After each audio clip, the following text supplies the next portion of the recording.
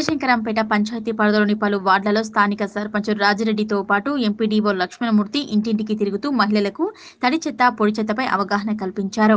సర్పంచ్ రాజిరెడ్డి ప్రతి ఇంటికి 2 చెత్త బుట్టలను అందించారని, ఆ చెత్త బుట్టల్లోనే చెత్త వేసి గ్రామ పంచాయతీ నుండి వచ్చే చెత్త ట్రాక్టర్కు అందిస్తున్నట్లు మహిళలు వారికి తెలిపారు.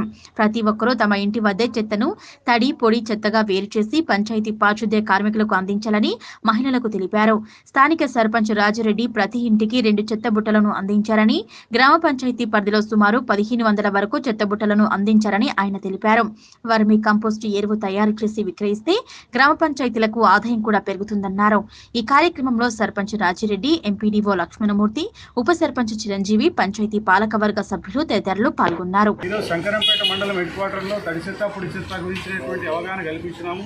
90% అవగాహనతో ఉన్నారు, కానీ అక్కడక్కడ 10% కొద్దిగా ఇంకా తడి చెత్త అంటే తడిగా ఉండదని చెప్తున్నారు. దాని మీద భూమిలో కరిగిపోయేటువంటి వస్తువులు మాత్రం తడి చెత్త అని వాళ్ళకి అవగాహన కల్పించడం జరిగింది. ఆల్రెడీ గౌరవ సర్పంచ్ గారు ప్రతి ఇంటికి 2 బుట్టలు ఇవ్వడం జరిగింది.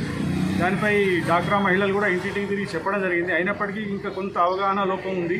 దాన్ని సరిచేసే ఉద్దేశంతో ఈరోజు గ్రామ పంచాయతీలో హెడ్ క్వార్టర్లో మొత్తం తిరగడం జరిగింది, అవగాహన కల్పించడం జరిగింది. ఎందుకంటే దాన్ని మనము ఓడిఎఫ్గా డిక్లేర్ చేస్తున్నాం. ఇప్పుడు ఏంటంటే తడి చెత్త, పొడి చెత్త వేరు సెగ్రిగేషన్, డోర్ స్టెప్లోనే సెగ్రిగేషన్ చేయడం, ఆ తడి చెత్త ద్వారా కంపోస్ట్ ఎరువు తయారు చేయడం, ఇటువంటి ప్రక్రియ మన గౌరవ కలెక్టర్ గారు ప్రవేశపెట్టినటువంటి దాన్ని తూచా తప్పకుండా పాటించాలని చెప్పని ప్రతి ఇంటింటికి తిరిగి అవగాహన కల్పించి, అట్లాగే గ్రామ పంచాయతీ వాళ్ళు దాన్ని చక్కగా తీసుకొచ్చి దాన్ని డంప్ యార్డ్లో ఉన్నటువంటి తడి చెత్త దానిలో వేసి